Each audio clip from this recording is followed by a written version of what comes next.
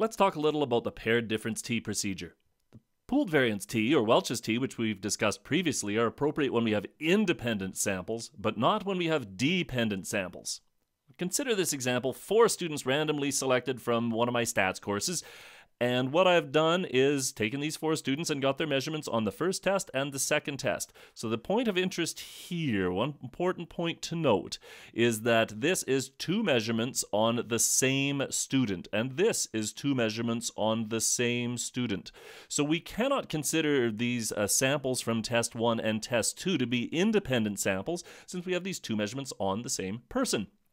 Anytime there's 2 measurements on the same person or rock or car or what have you, that's kind of a dead giveaway that we don't have independent samples and that we shouldn't be analyzing things using a pooled variance t or a Welch's t.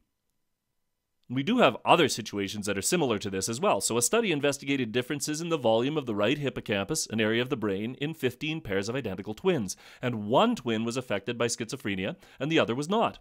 And here we have the results.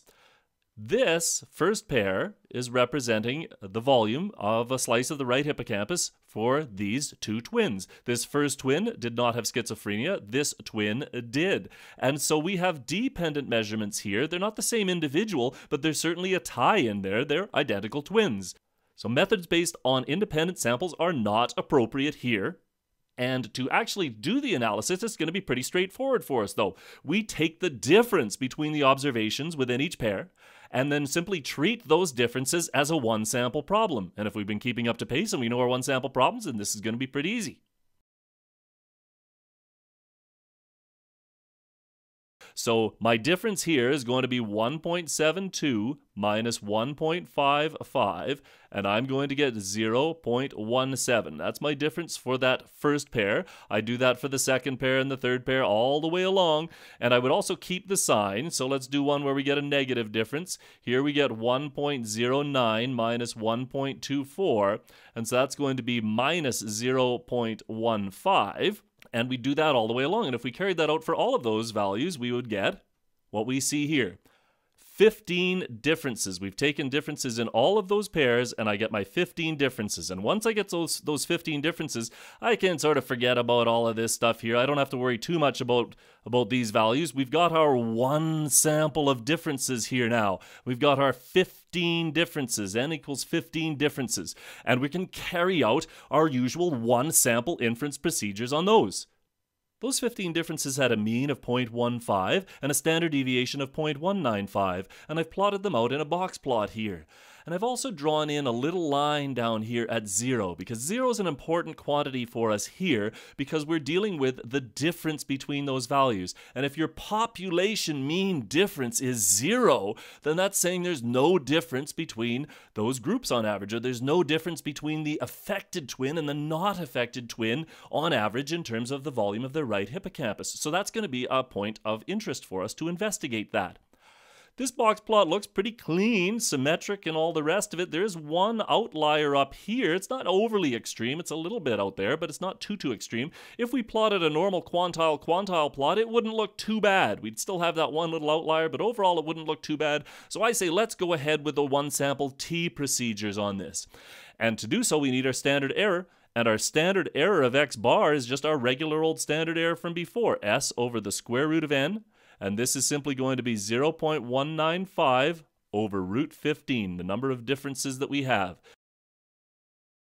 Then this turns out to be 0.050. That is our standard error that we're going to use in our regular old one-sample formulas.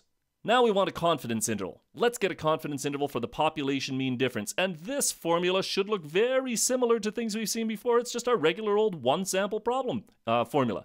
We're going to need this t-value, and to do so we're going to need our degrees of freedom, and our degrees of freedom are just our regular old n minus 1, and that's 15 minus 1, or 14. So I go to a computer or a table, and I get my t-value in the usual way, and I'm going to assume you know how to do that by now, so now we're just doing regular old stuff that we should be very comfortable with. X bar was 0.150, plus and minus. The computer tells me, or a table, that the appropriate t-value is 2.145. Multiply this by my standard error. And I get 0.150 plus and minus 0.11. And if I carry that subtraction out and addition, I get 0.04 to 0.26. That is a 95% confidence interval for mu, the population mean difference, and I can be 95% confident that mu lies somewhere within that interval. And in the context of this problem, that means we can be 95% confident that the population mean difference for the not affected twin minus the affected twin lies between 0.04 and 0.16 centimeters cubed. We took our differences to be the not affected minus the affected in this situation. So the fact that this interval lies entirely to the right of 0 does tell us something. It looks like the twin not affected by schizophrenia has a larger volume of the right hippocampus on average. But we can carry out that line of thinking with a formal hypothesis test. If we want to test the null hypothesis that the population mean difference is 0, that is simply our null hypothesis that mu is equal to 0. And I'm going to choose a two-sided alternative hypothesis here because I don't have any real information one way or another. An expert in the field might think a one-sided one was more appropriate, but I'm choosing a two-sided alternative for us here. And then it's our regular old T procedure. X bar minus the hypothesized value, which is 0, over the standard error of X bar. We've run into this type of thing before. This is just 0.150 minus 0 over 0.050. And that gives us a t-value of 3.00.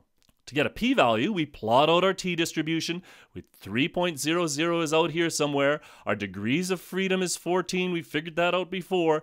And so we want to get the p-value for this two-sided alternative. The area in the tail beyond this test statistic doubled. That tail area doubled because of that two-sided alternative hypothesis. And if we go to our computer or a table, we can see that our p-value is approximately 0.01. Our p-value is approximately 0.01. What does that tell us? Well, that's a fairly small p-value, and so that's giving pretty strong evidence against that null hypothesis. Or in other words, there's very strong evidence with a two-sided p-value of about 0.01 that the population mean difference mu is actually different from 0.